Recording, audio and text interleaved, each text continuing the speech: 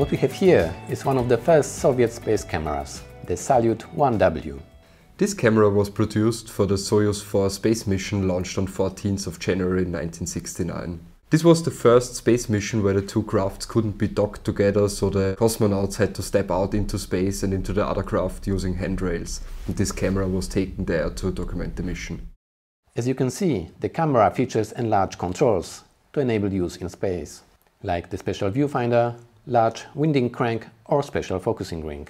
This camera is one of the highlights of our November auction, and the estimate is between 40 and 50,000 euro. To see more of the highlights, please visit our website and don't forget to subscribe to our YouTube channel.